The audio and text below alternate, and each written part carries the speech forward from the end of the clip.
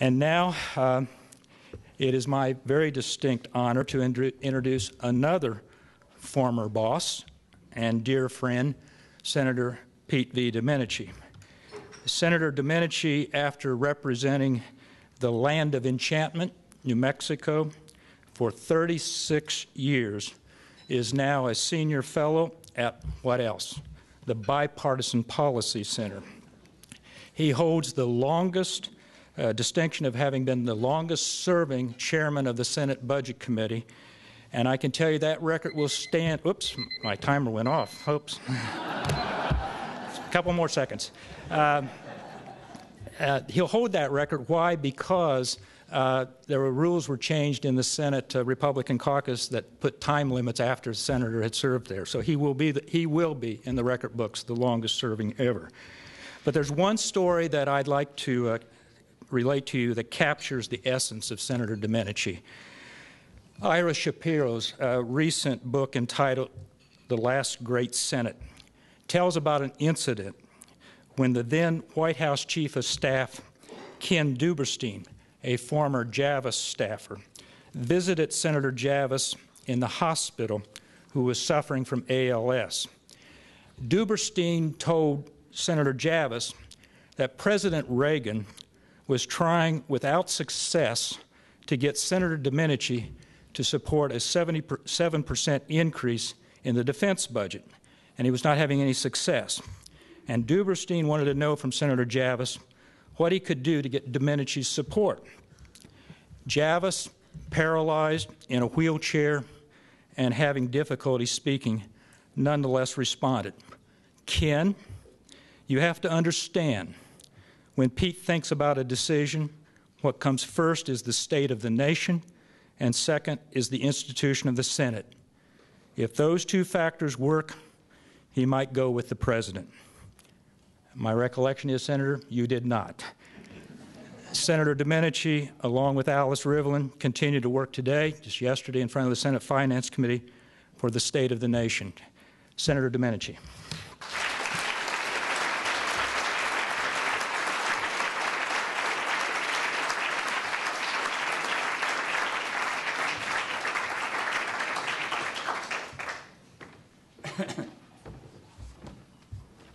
Well, at first I might say to Bill, thank you. Thank you very much for your kind remarks. Second, I would like to share with all of you that a personal thing. Just recently I celebrated my birthday, and if you hadn't read about it, I would like you to guess, but I won't do that. But I can tell you I've just passed the 80th birthday, and I can assure you that 75 is better. I'm really sure that 78's better, 79's better, and I don't know what I'm going to do about it. But I have more aches and pains than I ever had in my life, and they've just come on like, well, 80th birthday, here they come. Anyhow, New Mexico is having a celebration, Bob, downtown, for their 100th anniversary and as statehood. And I was thinking, as I listened to the previous speaker, and if we would have been reversed, I would have told him, I'm not one of those you're talking about. I'm Republican, but I'm not one of those that he was talking about and worried about. But I would have told him, as one of those, I am worried about one monstrous thing, and that is whether America can produce the kind of growth we have in the past to satisfy what we have all assumed was what America would provide for us, either by way of opportunity or assurance or insurance, as we're talking about here tonight. Now, back to New Mexico. My father arrived from Italy as a 13-year-old boy about 8 or 10 years, 12 years before statehood. That's something, isn't it? And he tells me that before he died, that Albuquerque, New Mexico, if any of you have been there, my biggest city in New Mexico, that we didn't even have paved streets there. There were just one that was paved with wood, and the others were paved with clay when he arrived in America. It seems like those far-off jungle times that was referred to a while ago.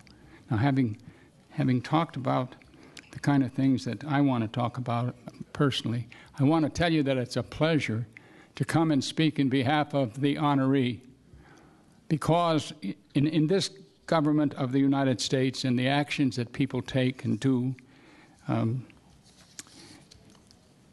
if you associate with people and if you watch them and listen to them and know that how they ruled and then how they voted publicly, you begin to determine what kind of people they are. And I can tell you the CBO will go down in history, and it will be said that Alice Rivlin was the first CBO director, but it will go down, and there's no doubt about it, that it wouldn't be what it is but for Bob Reischauer, because he too was part of it, if not in actual legal terms. In practical terms, he was an equal, and this country will have one thing that really helps us in our activities to try to keep our country a great country, and that's the CBO and what it does in its principal job. So Bob can hold up this honor and say, I got this honor, but I want to tell you, he has these other honors that I'm speaking of. The one I'm speaking of is what happened to him in his work day by day. And I can tell you, you don't get a reputation unless there's some characteristics about you that are significant and that are loved and that are admired. And this man has a lot of those. One of them is integrity. I don't think we spoke enough about that. There is no question, but he has had in his lifetime as many opportunities as any public servant has had to make a big decision that made a difference, that had people on both sides, that was partisan and really pulling, and he took a long time and decided what was right. The toughest decision that he made at CBO, without question, was when we were talking about Bill Clinton's health care, and he had to decide whether the means of collecting the revenue to pay for this was a tax or not. And if it was a tax, the plan died. Well, it didn't die, but it died because we had to go back and do something. And every politician knew what that meant, and he must have too. But when it came time to rule, he ruled it's a tax. A tax is a tax. You can't get around it. I guarantee you, if his hair was not as gray as it is because he was young then, the gray hair began to grow when he made that decision. I don't think there's any doubt about it. Now, having said that, I want to assure all of you that there are still many of us. I've already told you my age. That tells you I'm not going to be around for too long and pushing to get Congress and presidents to make right decisions wherever I can, that you know that. But I can assure you that we have behind us the kind of strength of character that this man has left us, and that's evidenced by his work, that will give us the things we can build on and keep this great nation moving ahead, providing for our people the things that we know are America and American. I want to close by saying it has been my privilege for the last 3 years while I am retired, to try nonetheless to be helpful in matters that are difficult and with those who are having difficulty finding solutions that will work. And when I get down in the dumps, some people would say that when I get depressed, it is generally because I'm making a decision that our country can't solve its problems, cannot solve its problems. And that's not a good feeling, I assure you. If you've been here if you came here like I did, the son of an immigrant father who never learned English, yet was a huge success in life. He was smart enough to find bilingual secretaries way back there that spoke both Italian and English. And when things really got bad, he got one that spoke Italian, Spanish, and English, and he made it. But the truth of the matter is, and there went one of my 80th. What I was telling you left my brain, so I'm going to think a little, Dr. Solo, and see if it'll come back. If not, you'll have to forgive me on my test, because I'm forgetting what I was going to say. But let me just conclude and say you have to fill in what I was just saying, okay?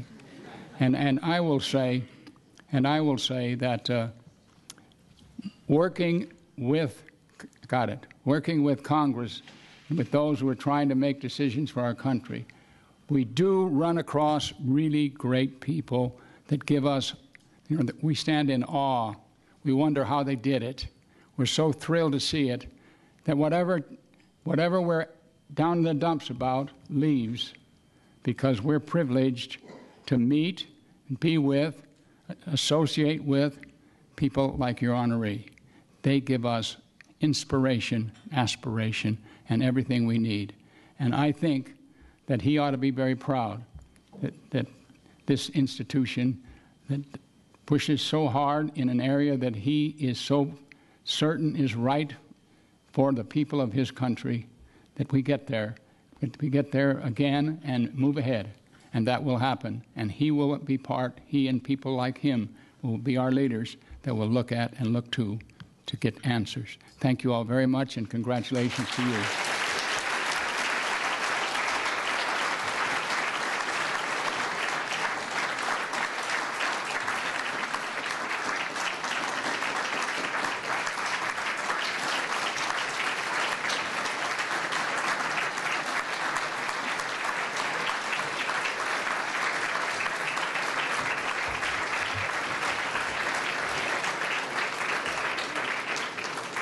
Some of you may have noticed that the senator was wearing a button. It is, I found it in my drawer at home, 1989, 1995, a picture of a skunk, the Reichsjahr years.